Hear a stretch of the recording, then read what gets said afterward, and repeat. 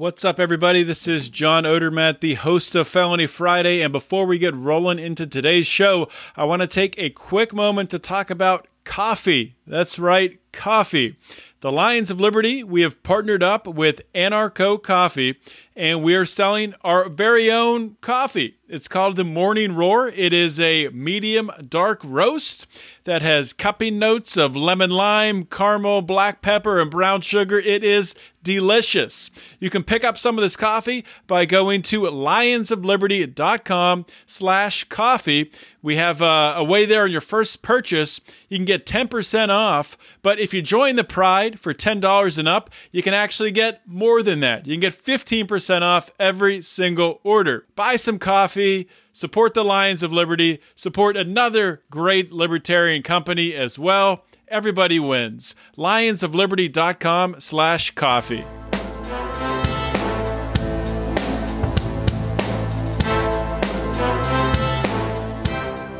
Welcome to Felony Friday, a presentation of the Lions of Liberty podcast. Here is your host, John Odermatt.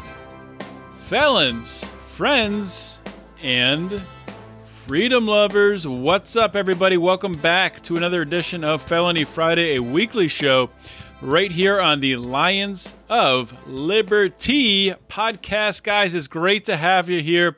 Got an awesome show lined up. Going to be talking with Maj Toure, who is running for city council as a libertarian in the great city of Philadelphia in Pennsylvania, the other side of the state from me. I'll get to that in just a minute here. Before I do that, I just want to let you guys know that this is only one of 3 shows on the Lions of Liberty podcast. Lions of Liberty, we invented the Libertarian Variety Show. It was our idea. We were the first to do it. Now we got a bunch of copycats. Every libertarian podcast wants a variety show with different formats and all that stuff. Well, guess what? We made it cool, and we're still the best at doing it. So if you like what you hear, please be sure to check out all 3 of our shows. Check out our show on Monday, hosted by Mark Clare. Mark's about to have his 400th episode coming up here soon. Mark interviews leaders in the Liberty movement and hosts roundtable discussions. Brian McWilliams hosts our Wednesday show. It's called Electric Liberty Land. It's entertaining as all get out. If you missed last Wednesday's episode, tick on back in the old podcast feed there. Had an episode of Libertarians in Living Rooms Drinking Liquor with Brian and Jason Stapleton and Michael Bolden. It was something else. Let me tell you, I was laughing pretty hard throughout most of that show. Entertaining as heck. So check that out. Just subscribe so you get every single episode delivered right to your little magical listening device you keep in your pocket that we call your cell phone. And that's all you got to do. And you do that, you're good to go. Today's episode of Felony Friday, this is the 174th episode of this show. I cannot believe it. Time flies. Do you find the show notes? Links to everything I'm going to talk about with Maj Toure today. And probably most importantly, to find links to donate to his campaign, to donate to Black Guns Matter, all that stuff that he has going for him. Go to the show notes page at lionsofliberty.com/FF174. That's it, guys. Let's get rolling into the show. My guest today on Felony Friday is Maj Toure. Maj is the founder of Black Guns Matter. That's a group that educates people in urban communities on their Second Amendment rights and responsibilities through firearms training and education. He has recently announced that he is running as a libertarian for the at-large seat on the Philadelphia City Council. This is Maj's third time on the show. Once just remotely on Skype, and the second time I actually got to interview Maj in person down in New Orleans at the Libertarian National Convention, and I'll link to those on the show notes page of this episode. Maj, welcome back to Felony Friday. What's up, man? Thanks for having me back. Good to be a felon. Well, you don't have to be a felon to be on Felony Friday, but I wanted to bring you back on the show because obviously you're making a lot of news right now. You're making some moves, not only for gun rights, as you've been doing for quite a while now, but also for making some moves in the Libertarian Party and in the political arena. So Before we get started talking about specifics and your campaign and all that stuff, probably a lot of people didn't know that you were a libertarian. I met you at the Libertarian National Convention. I wasn't sure if you were a libertarian or not, but so what's attracted you to the Libertarian Party? So it's a few things. One, and the more and more I do this work, the more and more I learn. And in learning, I'm learning how so many founding fathers didn't want a two-party system, even like the real famous ones, like George Washington. And so now in seeing people, I got tons of friends as Democrat, I got tons of friends as Republican, and the reality is, there's a lot of conversation about people going, in one direction, and it's not really helpful. Democrat policies in urban centers have been horrible for the Americans that live in those urban areas. So in essence, in seeing that, it's like, okay, we have a balanced approach. So, okay, I could show that Republicans haven't been as negative as, mainstream media or even the left painted them to be. But at the same time, the left has painted a picture of the right as just racist, right? Without looking at the fact of the Democratic Party was the party of the Klan, so forth and so on, right? Mm-hmm. But I can't really argue that point. So to me, it's like both. One, the founding fathers, even with those guys having their contradictions, they didn't even want a two-party system. We're in a two-party system, and my hood doesn't really bang with. They know that something's wrong with the people that we've been consistently voting for, the Democratic Party. We know that, or at least they think that the Republican Party means racist. So instead of me fighting against both of that, why not go with a party of liberty? Why not? As the more and more that I understand, it's like, these ideals and principles transcend any particular party. So if it's really about the general public evaluating a situation, it's like you said, I was at the Libertarian National Convention, and you're like, is this guy libertarian? Because the ideology is the ideology. I don't have to lead with party. Mm-hmm. I can lead with the actual ideology. I can tell people about the non-aggression principle. I can tell people about, I'm going to be in control of me, you're going to be in control of you. That's it. I can tell people, everybody from the hood is, has more conservative, freedom, liberty-minded values. They have just been caught up in this party politics for so long. So in order for me to do it right and let it be, just the principles, like, okay, why don't I just go something that everybody in the hood go, yeah, I like that philosophy, I like what you're saying. And if I say, yeah, I'm a libertarian, they don't know what I'm talking about. Other people may look at that as like negative, but I look at that as something that's beautiful. I look at that as something like a clean slate.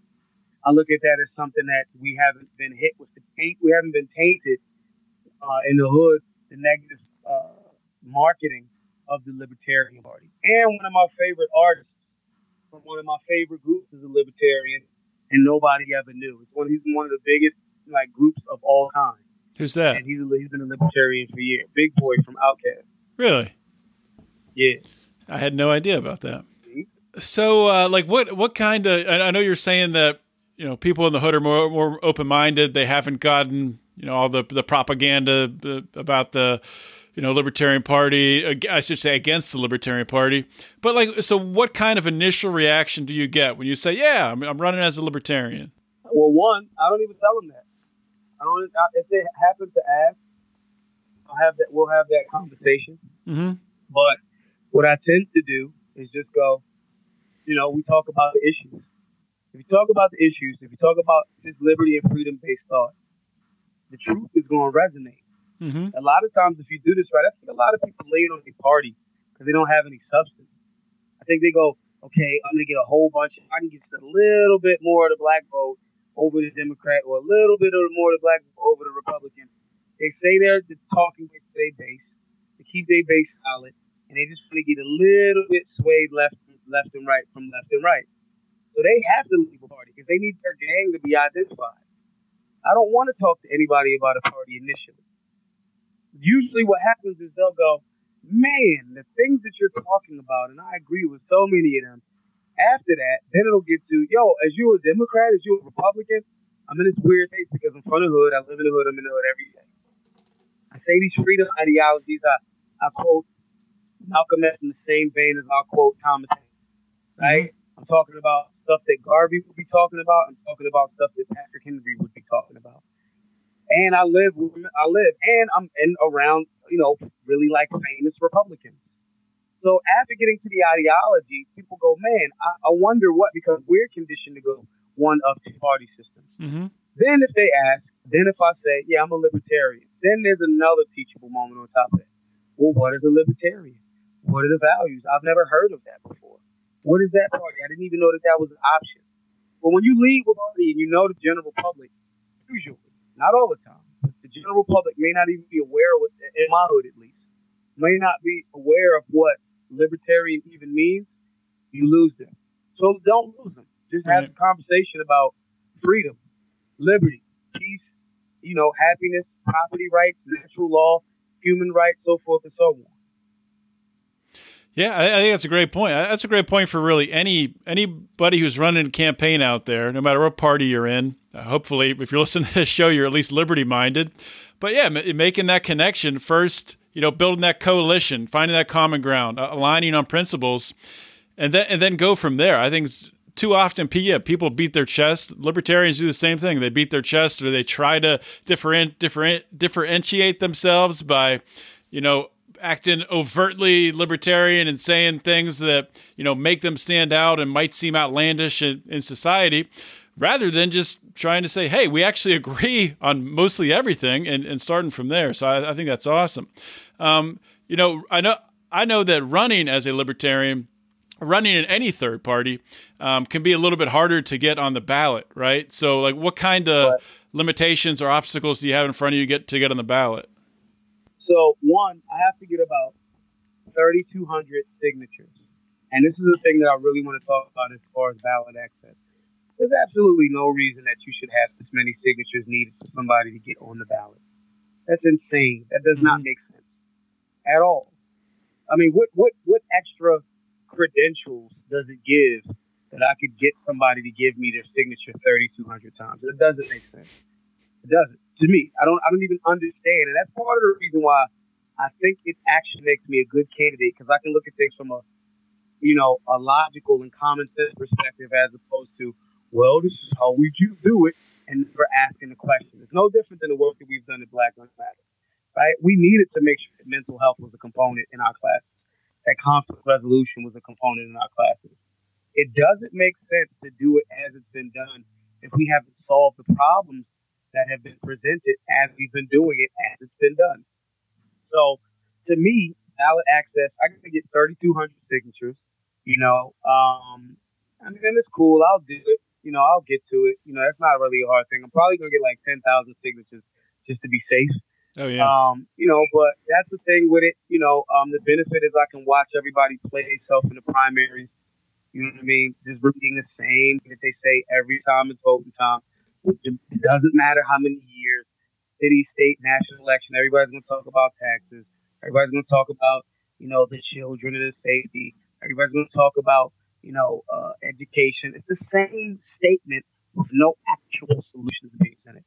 For me, even some of the polls that I'm noticing, I'm like, damn, y'all didn't even put me, Philly.com put an interview out, an article asking about what each one of the candidates running, what their position was. I wasn't even on it.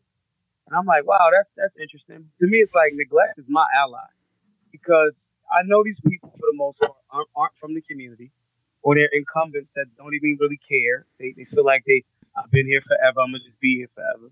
Then on top of that, they don't have a pulse of the people. These are people we're talking about that were okay with taxing people an additional 5% for sugary drinks. Not even just soda. Sugary drinks. We're going to add more taxes onto poor people to attack their particular choice. Listen, I'm a person that smokes cigars. That is cancer. Let's be clear. Let's be very clear. Cigars and cigarettes, you have a higher risk of getting cancer. People die by the hundreds of thousands every year from smoking cigars and cigarettes. Still my choice. Still my body. So we understand these concepts on one level. But then we say, well, sugary drinks aren't that healthy, so you shouldn't have them, so we're going to tax people more. Saying it's good, we're going to put the money towards the schools, this is going to be good. No, it's not. It's horrible for retailers. It's horrible for big businesses. It's just not. And so we can't come up with a different way. philanthropy. Domino's is paying for potholes out of their own volition. Why can't we create some sort of tax abatement for companies or corporations that decide to say, hey, you guys need an extra $6 million for schools? We'll give it to you. And then we reward them for choosing to support. See, these are the out-of-the-box thinking process that I know some of the politicians go, well, we can't really do it that way because it wasn't done that way. Well, at a certain point, there was no such thing as planes and cell phones. But I'll be damned if I don't fly across the country all the time now, and I'm talking to you from my cell phone. Right. So these are all of these outdated philosophies that, like ballot access, like all of these things. Listen, if you got a platform, if you want to be a public servant, you shouldn't need to get a bunch of signatures in order to do that. What do signatures mean in reality, not theory, in reality? So those are some of the things that I go, against, but it's cool. Like some of these guys who's running for the city council seat at large, they're developers.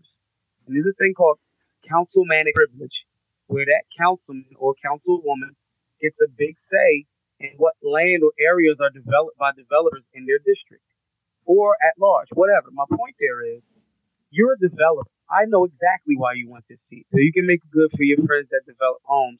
Maybe not even the most sturdy homes. Maybe some inexpensive slapping together prefab homes that you can put together for $60,000 or $100,000 and sell it for $2 million. And then push gentrification in my community. I'm hip. These guys are really loaded, which is why the shameless plug that's coming up now is Maj4Philly.com. I need everybody to donate.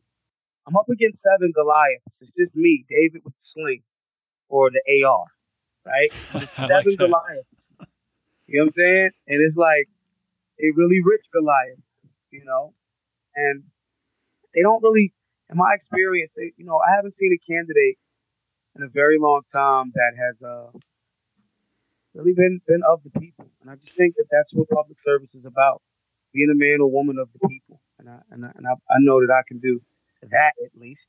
I may not be a politician, but, I'm a Philadelphian.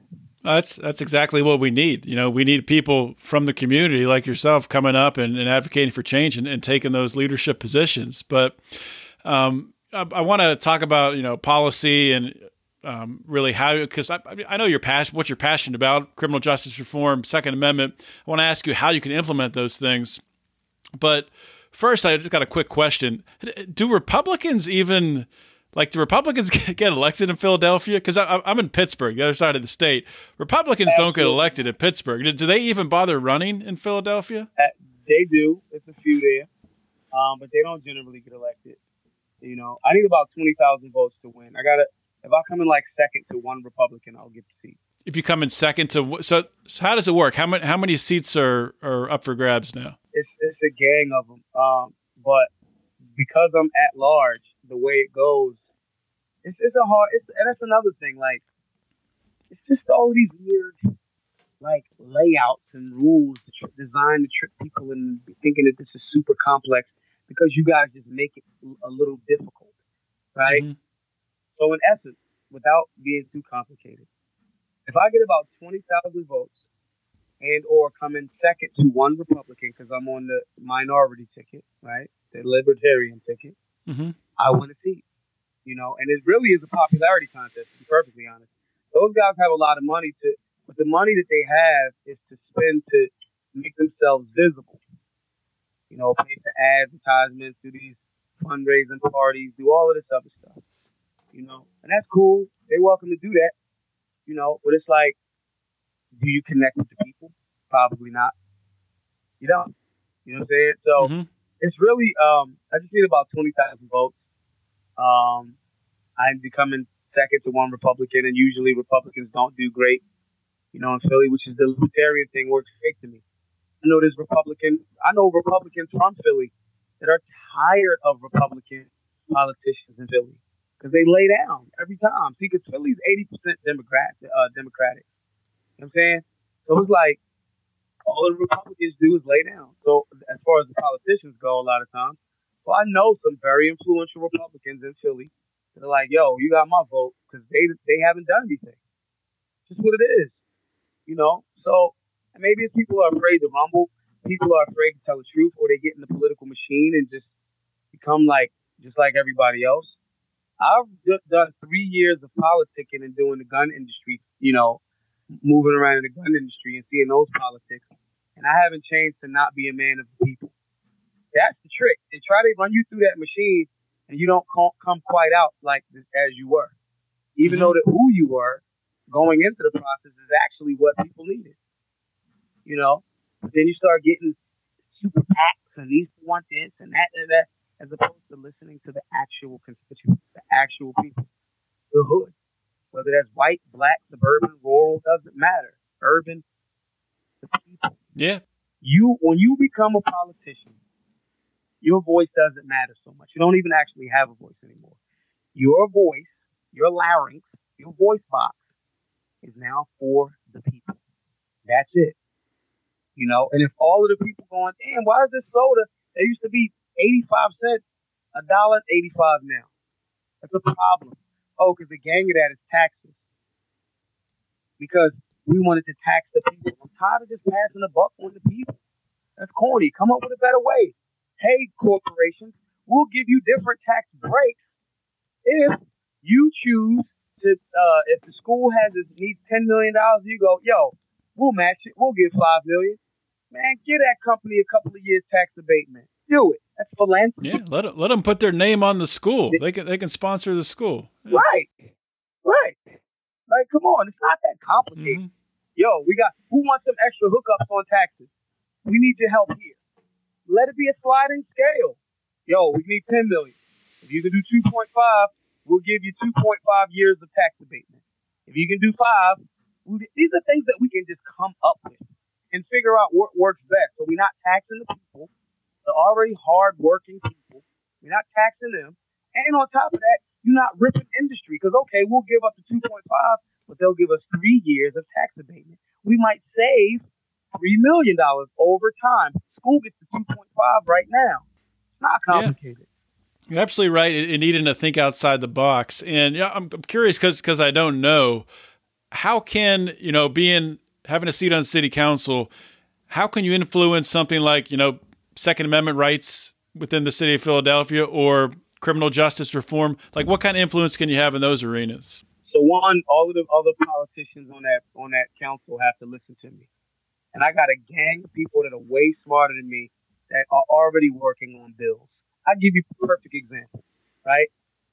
You got Coca-Cola right now buying patents and strains for marijuana. If you want to do business in our city, you have to assist in training and trade schools. Put some of that money to the trade. If marijuana is going to be, or cannabis is going to be a booming industry, we're going to need growers. We're going to need cultivators. We're going to need dryers. We're going to need, harvesters. We're going to need all of that. How about this section of this class, we're putting together, we got abandoned factories. Hey, this company put this because we got some brothers coming home from jail. They need a trade. We got bills that we can, I know people over at Normal. I know people in all these different things. It's just coming up with creative ways to, be philanthropic. We can still generate money. We can get some of these brothers and sisters coming home from jail. We can line them up for trades, create jobs for them. Colorado and California have shown us the way. California, not so much with the regulation around the taxes around marijuana. But as far as like showing that you can do things with cannabis and create jobs. Even the Democrats in Colorado, like a year or so ago, when Sessions was in office, said, Jeff Sessions, we're going to come down on him. And they like, no, you're not, Sessions. Even if you threaten us with not giving us federal funding, we are swimming in cannabis money, tax revenue. So there's things there that I can get a gang of people, which I already have started working on doing. Hey, I'm introducing this. Hey, what's the process for this? Who do we need to talk to for this? And by being in city council, it's a voice that speaks directly for the community. And I have billionaire friends that I can go, yo, somebody that can, sure I do, Maj, let me plug you with them. And then we can write legislation and present it. I want people to come home from jail with opportunity. I want people to not go to jail in the first place. I want jobs and businesses to be thriving in my city. My city used to be a mecca of industry. Boeing Jets was up on the Northeast. right? They built car parts and engine parts, right? You got the textile manufacturing shit all through South Philly, all in North Philly. There's a huge building that's been sitting abandoned on Broad and Lehigh, North Philly, where I'm from, for at least 20 years. Used to be a huge factory, an office building, all that other stuff. These are things that between firearms manufacturing, even if we're talking about magazines or accessories, these are jobs. Even if you're talking about weed growing situations, these are jobs. Even if you're talking about delivery services for marijuana, if you're talking about those same brothers, if you got a weed charge, if you want to come home early, or if before we get you out of there because marijuana is now legal, do you want to enroll in this cultivating and be a part of this? Yes. Give brothers a trade. Why aren't we teaching brothers carpentry and electrician work again? We got a band. It used to be in the schools. Right on 23rd in Lehigh in North Philly, there's a vocational high school. Where's the home ec classes? Where's the carpentry classes? We can use corporations and their money, give them a tax break for financing this. You can hear me a lot better when I'm sitting on city council. So that's the reason. That's the issue. Absolutely. And you're hitting the nail on the head with trades. There's a huge shortage in trades. I work in the natural gas industry, and people are actually leaving, white collar jobs to go into trades to make money as welders or electricians. And I think that tide really is starting to turn, where people are understanding. There's a lot of people who have wasted some time, to be honest, going to college and getting a degree they're never going to use. So they're stuck in debt, but it doesn't mean that people can't change. And like you said, people who are coming out of prison, there's a huge opportunity there because there's all these jobs that need filled. They just need to be trained. And I love how you said, let these companies invest, because, so often we have, they try to do, prison training programs that don't really work, or, don't really address the needs and don't give the proper skills. Let the companies train people coming out. Let them, teach the skills that they need. That's exactly what we need to do. Right. Especially somebody is saying, listen, I don't need $15 an hour if the factory is literally up the street from my house. Give me 11. Give me 11 an hour. I can walk to my job. You know what I'm saying? And it's like, instead of taking those jobs overseas or you're trying to push for sanctuary cities because you want the bottom dollar labor, you can get the best of both worlds. You can redevelop the community. You can get that blight, that eyesore that's been abandoned for 10 years. You can get that out of the way. You can train brothers. You can instead of having to spend $5, $7, $9, okay, we'll give them 10, we'll give them 11. But then that person's in the community. They can walk home to take their lunch break, come back. We can really make the hood great again, literally. And we start that with local politics, one step at a time. So I'm just going to jump in the ring. I'm going to acknowledge the fact that I am not as politically trained as all you fancy pants degree having people. I'm not, but I know how to solve problems. And if Donald Trump is the president of the United States, I can be the councilman of Philadelphia. Absolutely. One thing you and Donald Trump do have in common is you both have name recognition, which helps tremendously in politics, obviously.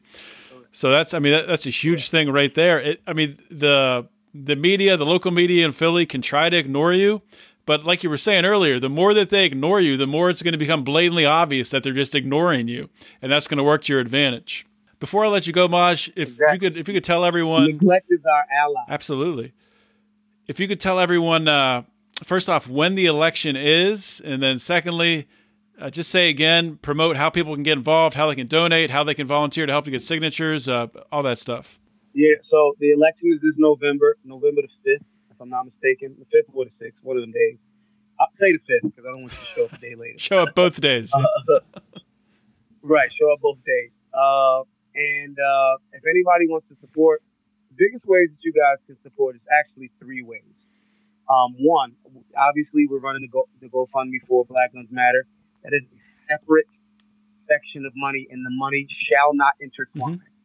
One is against campaign finance law. Okay, so but the quicker we get the fundraising, we only got maybe $17,000 left to raise for GoFundMe, so we can but book all of the events for the entire year of 2019, the rest of the year.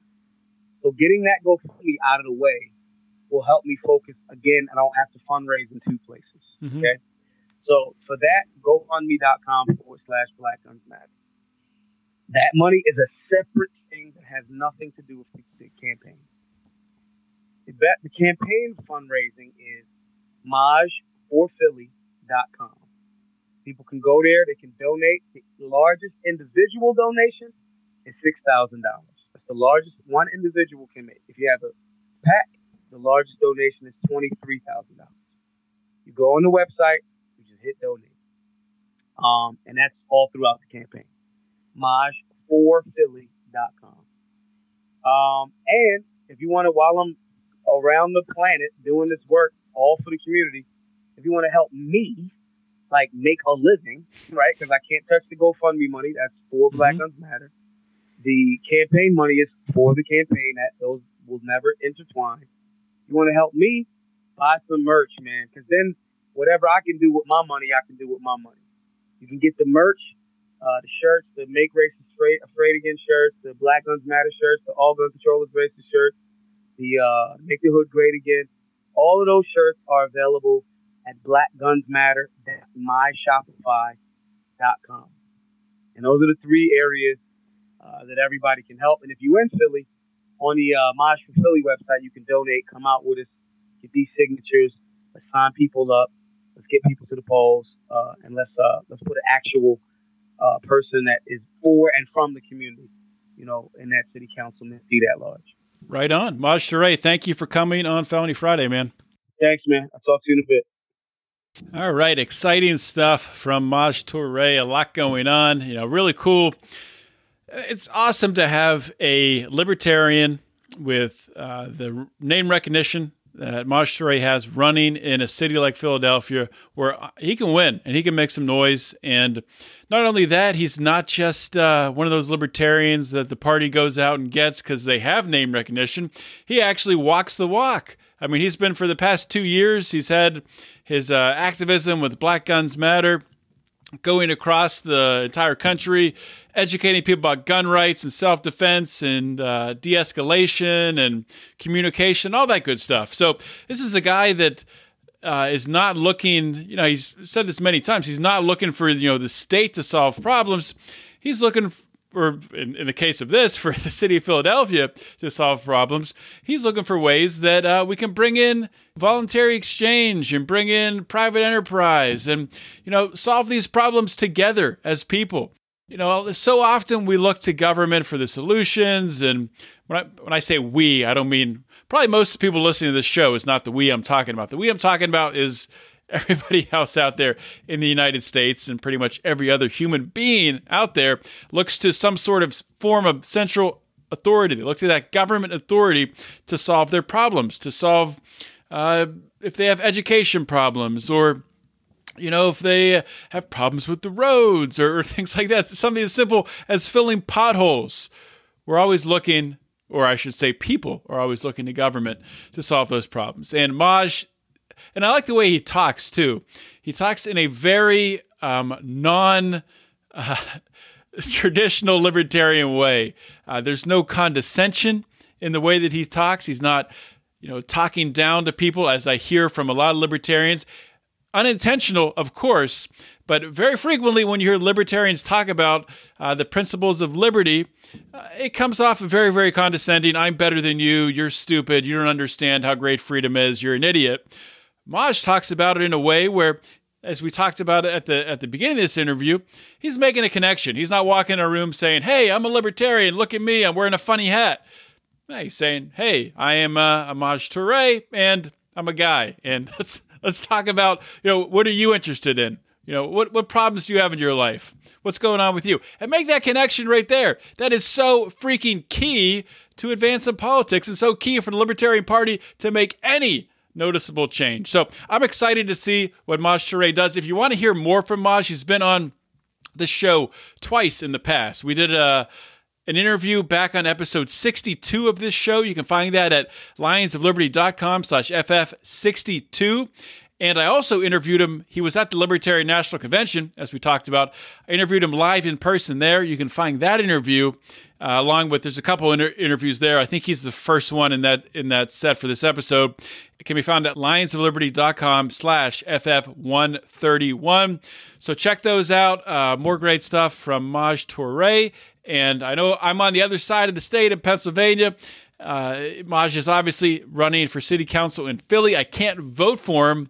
I'm excited to see what comes from this. I'm excited to see what kind of impact somebody with the name recognition that Maj has and the ability to communicate with the local community there in Philadelphia. It's going to be interesting. I'm excited to watch it. And with that being said, guys, if you like this show, please subscribe on wherever you listen. Whatever app you're listening to, using to listen to this podcast, please subscribe there. And if you really, really, really like us, please consider visiting our Patreon page, patreon.com/Lions of Liberty, tossing us a few bones, joining one of the levels there. If you join just for $5 and up, you get access to our bonus content, all that good stuff. And then as the levels go up, you get more and more and more stuff, and it's all fantastic. So check that all out. We appreciate all of you. I appreciate you, even if you're not going to become a patron, if you're not going to join our Lions of Liberty Pride. But if you're not going to do any of that, please consider sharing this show. Let's spread the word, guys. That's all I got. This is John Odermatt signing off. Always remember to keep your head up and the fires of liberty burning.